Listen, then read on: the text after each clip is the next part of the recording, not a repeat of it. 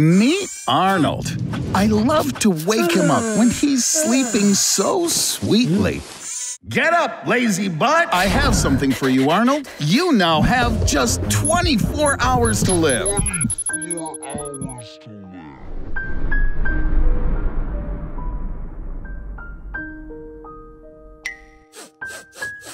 I think you should Google what to do in such a situation.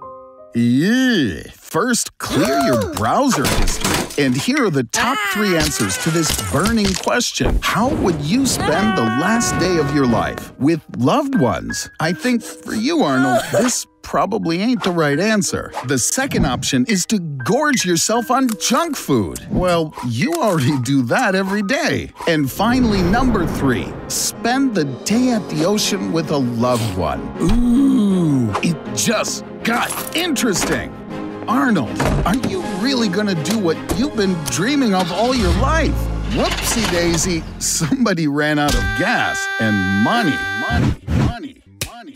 Great idea! You can get a loan and really live it up on your last day. Get the maximum. You'll feel like the richest dude on the planet. Jeff Bezos, the owner of Amazon, makes enough money to buy a new Tesla Model S every 50 seconds. You're rich now, Arnold. You can rent your own plane and fly anywhere you want.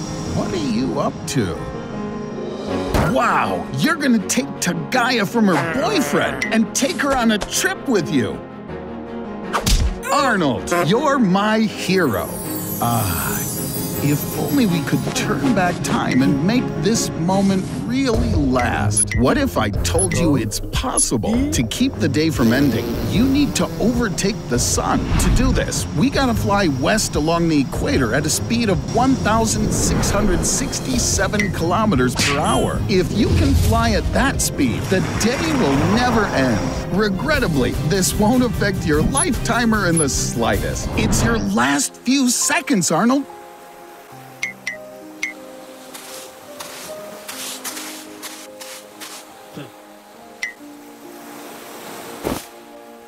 Come on, do it!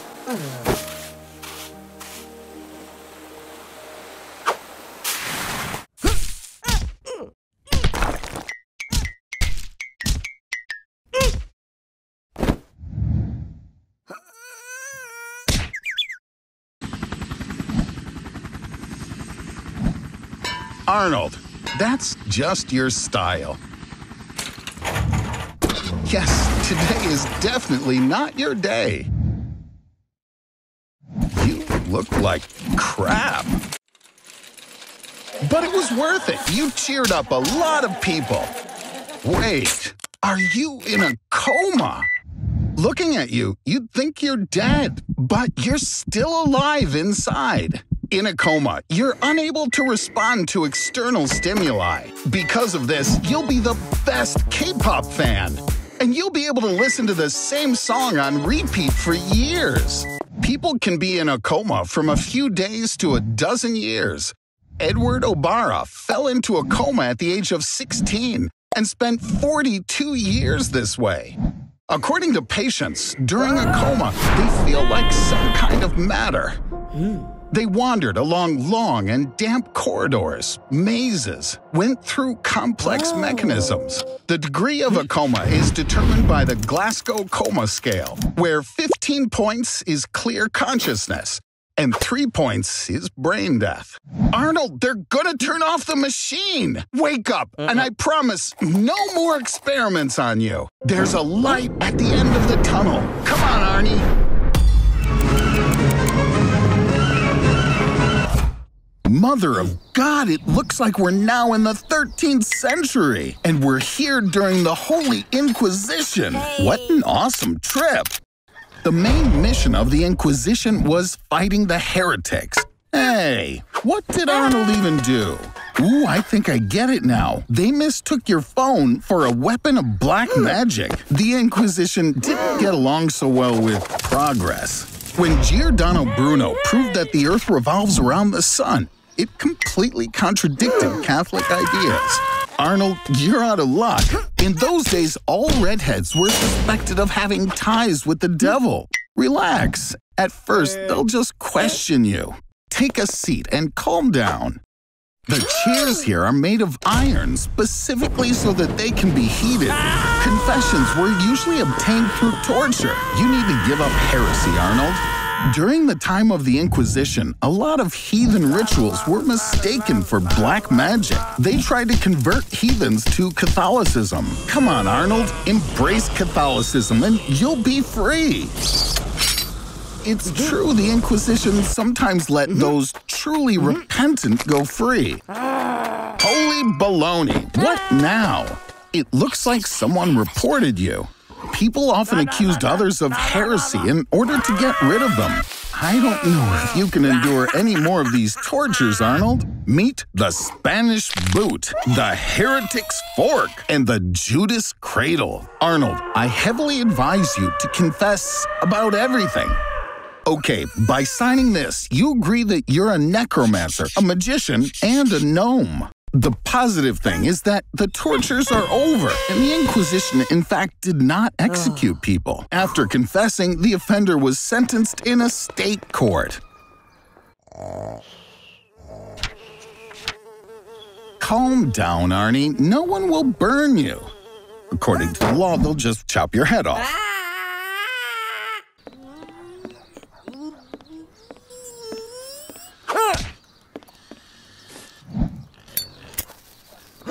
Wow, it looks like everyone is scared of your ability to release flames from your hands. It seems to be powerful magic. It's a really nice place and quite suspiciously familiar. Holy crap-oli, it's Jason Voorhees. Jason is a 7-foot-tall madman with a tremendous craving for violence. Trying to run away or hide is useless. He has an inexplicable ability to suddenly appear behind his victim. Attack is the best form of defense. Set a trap for him. After being struck by lightning, Jason became super resistant to damage, but he still has no chance against a saw. Good Lord, Arnold, you're like a monkey with a hand grenade. That looks really bad. You need immediate hospitalization. You're not going to make it to the hospital. Your heart could stop. You need an emergency blood transfusion to maintain pressure in your circulatory system. During the Vietnam War, coconut IVs were sometimes used to treat the wounded. Amazingly, coconut water is quite similar to human blood plasma. So, what do we have? Cola. Okay, let's get to work. But first, you need to get rid of all the gas. If the gas contained in the drink gets inside your blood vessels, it'll literally tear you apart from the inside. Cola contains sugar, glucose. This is a perfect source of fast energy and allows you to really perk up. It seems to have worked. The cola has taken root in your body. But your appearance has changed just a little, buddy. Even your hair has changed color. But on the other hand, you'll be a most welcome guest at any children's party. With so much caffeine in the cola running through your veins, you only have to sleep once every 3 days. Now, you have much more time than regular people. After all, even professional athletes drink cola for a quick dose of energy. And you can always get a refill at the nearest supermarket. No, stop, you kamikaze nutball! Just one single Mentos could turn you into a surface-to-air missile. Don't worry, it won't ruin your day. Cola even helps combat mild depression. But to be honest, Arnold, cola in your blood is actually deadly. What you reading? 1, he might have a scary mask on his face. Arnie, are you sure you really want to be reading this in a secluded park? The second sign of a maniac is a knife or other weapon in their hands. Are you sure you really want to know the third sign? The maniac has huge silicone... Wait, that's not it. He always attacks without warning. Fight for your life, Arnold! Try somehow to divert the maniac's attention and slip away. Never mind. You should run to a public place and get people's attention. Why is no one responding? Psychologists advise shouting fire instead of help. This way, people will notice you faster. Sure, calling the police is a great idea. Now, 48 hours after your death, they'll really definitely start looking for you. Just kidding. Wait until they arrive. Also, gym time is over. Looks like you were able to get away. But don't rush to rejoice just yet. Some maniacs hunt their victims for months and can predict exactly where they'll go next. By the way, dark alleys are a bad place to try and hide. It looks like nothing is gonna help you. Except, well, maybe that. Ingratiate yourself with the maniac. Motives of maniacs can be different. Some want power, others suffer from delusions, and some consider themselves purifiers of society. But absolutely all of them are lonely and deeply hurt people. If you treat the maniac well, then there's a chance you might survive. Yes, you'll have to put up with a few really scary things and listen to his crazy ideas. But someday it will end. The main thing is, never show your true emotions. Remember, salvation will come. Then it remains only to be explained to the police why the maniac considers you his best friend. Oh no. Whoops! We have a small problem. Arnold, don't be scared, but you are buried alive! Just like Rodrigo Cortez. Stop yelling already. Screaming increases panic, heartbeat, and accordingly the amount of air you use. And you have a maximum of 2 hours of breathing in your coffin until you run out of oxygen.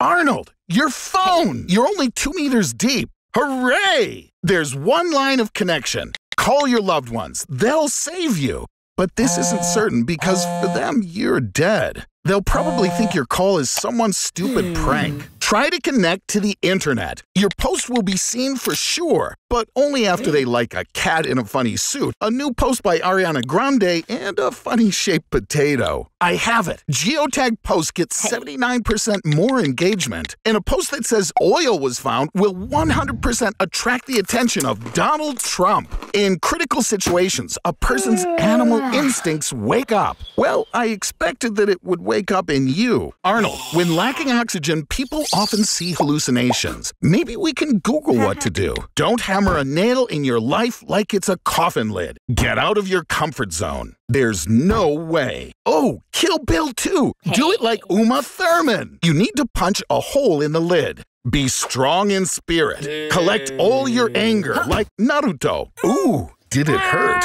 You need to somehow break the lid. Look if you have anything in your pockets. Ew, Arnold, what is that? Oh, give me a break. You won't even need them outside the coffin. Ooh, this will do. Break through. Hit. It's like you're trying to escape from fascists or from the whining songs of Billie Eilish. You did it. Now you have to tamp all the dirt into the coffin to clear your way out. You have to lift your shirt so that it can be tied over your head. This is so that you don't suffocate from dirt falling on your head. Arnold! Arnold! Arnold! Wake up! Hallucinations again. It's way easier for a person to get from out of a depth if it's equal or less than their height. Arnold, where are you going? Wow, I didn't think aliens really existed. These guys are going to do something really useful with your body. Your body consists of 70% water, 24% organic matter, and 6% inorganic substances. In a cucumber, there's also a lot of water, about 85 to 90%. So technically, you're a very emotional cucumber. From the remaining 6% of inorganic elements, many useful things can be created. In your body, there's enough iron to make a nail 6 centimeters long. Your body also contains enough copper to make a pair of headphones. And all of this while you still remain alive. You can even remove most of your internal organs and still go on living. The human body seems fragile, but you can live even without your stomach, spleen, 75% of your liver, 80% of your intestines, 1 kidney, 1 lung, and almost every organ located in your pelvis and your inguinal cavity. Of course, you'll hardly be like a cucumber, but it won't kill you, and you will have those free headphones of somewhat dubious quality. But these are all useless things. In fact, the composition of your body includes carbon, hydrogen, sodium, and oxygen. All these chemical elements are also part of dynamite. The hidden explosive power of the human body is equal to 175 grams of TNT. In fact, the strength of the explosion will be in direct proportion to how much you like salty foods during your life. Are you dreaming of being Spider-Man? That's cool and all, but just don't tell me you want to get bitten by the spider. It's a black widow. The poison of this spider is 15 times stronger than the poison of a rattlesnake. It's good that they don't attack people first, or you'd be sorry. Wait, Arnold, did you swallow the spider? The path to the stomach through the esophagus is like a steep water slide with a pool of hydrochloric acid at the bottom, and that acid will easily neutralize the spider's venom. If you wash the spider down with a glass of water, it'll reach the stomach in just 2 seconds. But without any liquid, its fall will take 9 seconds, and it has lots of time to bite you. Get ready! Black widow venom contains the neurotoxin alpha-latrotoxin. When you're bitten, this neurotoxin attaches to the receptors of nerve cells and causes an influx of calcium there. And this releases hormones that cause convulsions and paralysis. Arnold, you did want superpowers, didn't you? Now your abs can stand even a sledgehammer.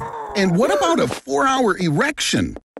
Or eyes that protrude from their sockets? Somehow, I think you look more like a supervillain, Arnold. What is it, Arnie? Do you regret eating the spider? Let's take advantage of the hallucinations and look at some other options. Here's Arnold. He was bitten by a 6-eyed sand spider. Its venom causes internal bleeding and tissue necrosis, and there's no antidote. And here's the victim of a bite from the world's most poisonous spider. According to the Guinness Book of Records, the Brazilian wandering spider. Its bite in most cases leads to cardiac arrest. But back to our reality. Fortunately, only 5% of adults die from black widow venom. After 12 to 48 hours of the most terrible torment, the effect of the poison stops. Arnold, no, stop! That's just an innocent little house spider. It's not poisonous at all. Let's play a really popular game everybody knows. The floor is lava, but here it's real lava. Cool, right? This is what an ordinary children's game can lead to. Global catastrophe. Don't touch the floor, Arnie. The temperature of lava can reach 1200 degrees Celsius. You can move around using any items you see. But remember, the chair will burn up in just 3 seconds. Your bed will disappear in 5, and your TV will melt faster than a single TV commercial. Come up onto the roof. Hey, don't fall off. If you fall into the lava, you'll get a serious burn that'll destroy all your nerve endings and boil your subcutaneous fat. But on the bright side, this does mean you won't even have time to feel how the lava burns you all the way to the bone. Get it together, man. Oh no, you idiot! Metal constructions will always heat up the fastest, you dimwit. But take it easy. Even if you fall, you won't drown. Lava is not as liquid as it seems. Counterintuitively, its density is even higher than that of concrete. As for walking on lava, you simply need special asbestos boots just like geologists use. Wow, it's getting hot! At this temperature, all the water in the oceans will boil and turn into a ginormous pot of fish soup. It's time to save the world's last fish. But really, the worst thing is not the hot lava, but what happens when it cools down. As it loses temperature, lava creates acid clouds of steam and gas, and they contain teeny tiny glass particles that are dangerous to humans. But don't worry, soon the whole world will turn into the Hawaiian Islands. I will now stop your heart for 1 nanosecond. Calm down, chucklehead. This is all for the sake of science. The heart is a pump that makes blood move all around the body at a speed of about 25 miles or 40 kilometers per hour. The path which the blood travels through is more than 100,000 kilometers long. And if all these vessels were laid out in a single line, they would wrap around the globe twice.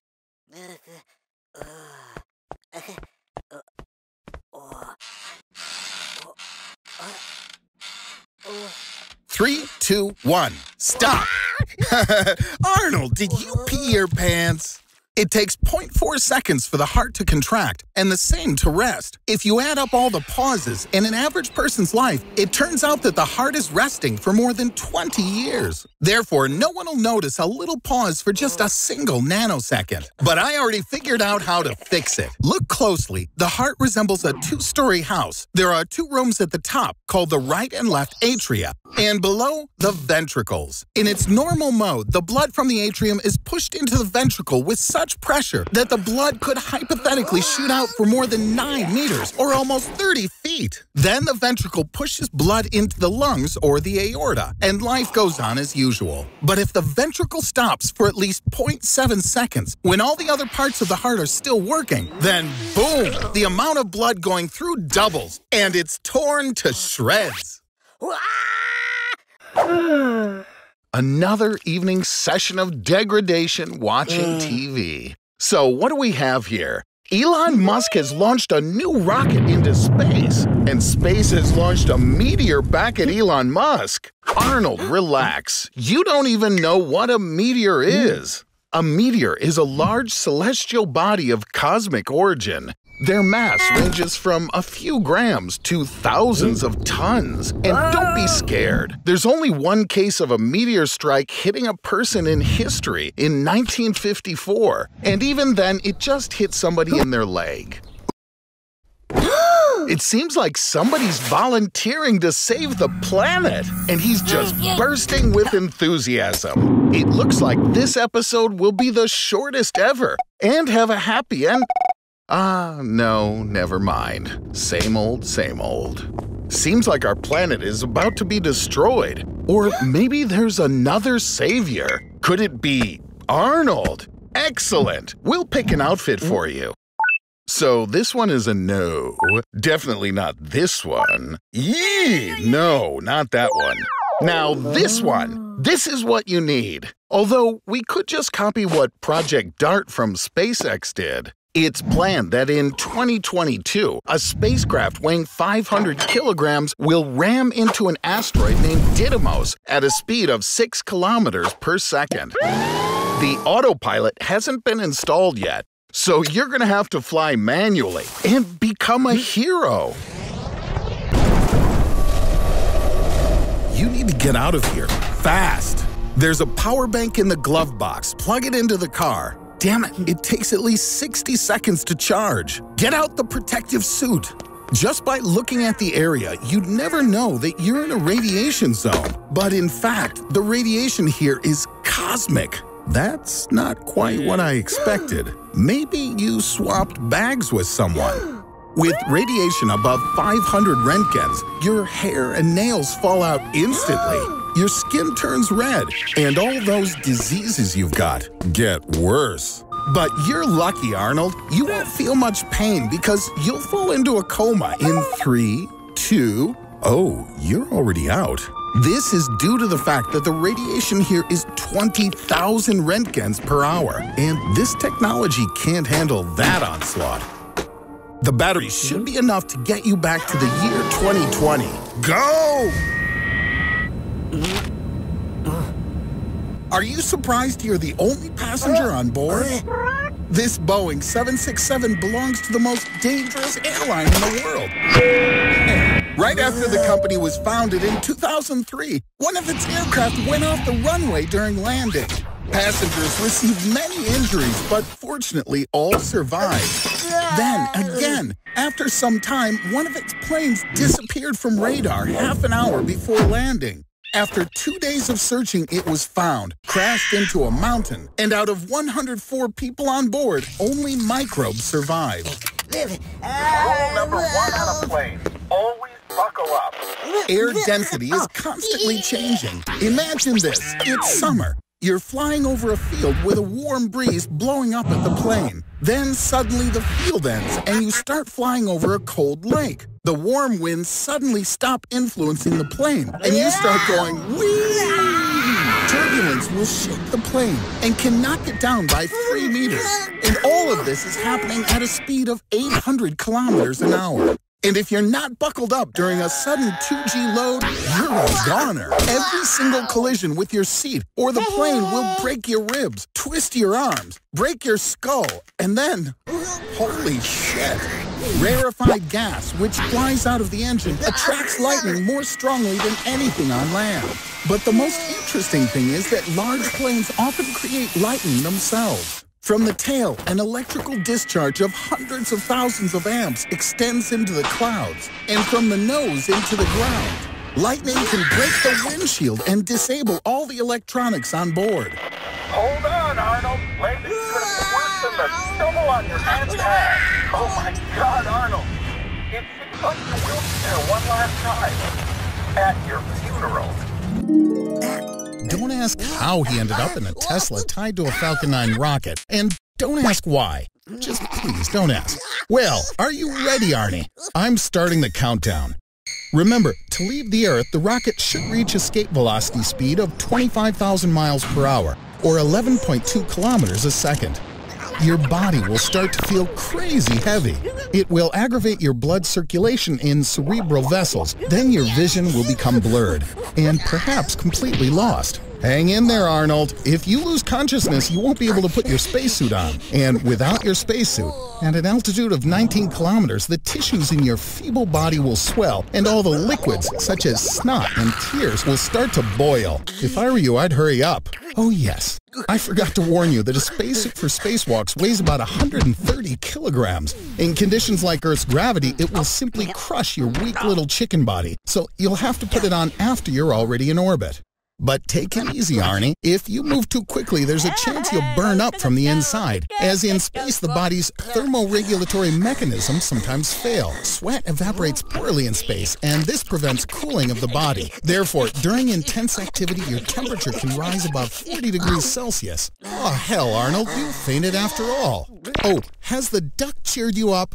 Well, I have bad news for you. Because of the collision, the navigation equipment has been damaged and the rocket's off course. The command center's trying to get you back onto the Martian trajectory, but unfortunately, one stage of the Falcon 9 is damaged, and most likely in 5 hours, you're going to crash into the moon. What the hell, Arnold? Did you just pee your pants? In the earliest spacesuits, NASA tried to make a system for disposing of waste, but in the end, modern astronauts just use good old diapers, which you certainly don't have, do you, Arnold? Well, I certainly hope you didn't eat breakfast today, because right in front of you, there's a small cloud of space junk, and just behind it, a mini meteoroid. It seems it's time to say goodbye. I'm gonna miss you, Arnold. What the hell, Arnold? Arnold! Are you alive or what? Oh no, you've somehow discovered Elon Musk's master plan for galactic conquest, and now he's gonna choose the worst punishment for you. Everything's fine, Arnie. First, you need to figure out what's wrong. So get out of the cabin. Get out! Yes, there are 3 cables holding your elevator up, and the problem clearly does not lie with them. Even one single cable is strong enough to support the weight of 4 cows, 3 polar bears, or 1 hippopotamus. The probability of all 3 cables simultaneously breaking is practically 0. It seems we're having problems with a motor. Keep back, Arnold, otherwise you'll catch on fire. Metal cables with a counterweight attached are connected to the cabin of your elevator. When the motor activates, the elevator goes up or down. It looks like your cabin's already being held by the first brake. This brake is inside the engine and immediately clamps down on the cable at the slightest sign of breakage. Don't panic, Arnie. We have one more brake, the safety brake, over there under the cabin. If the speed of the elevator increases, the safety brake clamps down and the elevator stops. The danger is past. Arnold, I think you've been jinxed. I have an idea. Get ready to fall. Arnold, you're undermining the reputation of our scientific channel. Just because you're weightless doesn't mean you can escape by jumping. If instead of you there was some more athletic person in your place, maybe he could jump. but then his head would smash into the roof of the elevator. They say you can lie down on the floor, spreading the force of the impact over your entire body. But alas, this landing won't be so soft. The impact with the bottom at a speed of more than 60 kilometers per hour will make nothing but iron wreckage of the elevator. Now, just imagine what it'll do to your body in that same elevator. Did you think I would let you die so easily? Forget baby 94. And that 94 may not be the year of her birth. It might be her weight in kilograms. Let's go home, my friend.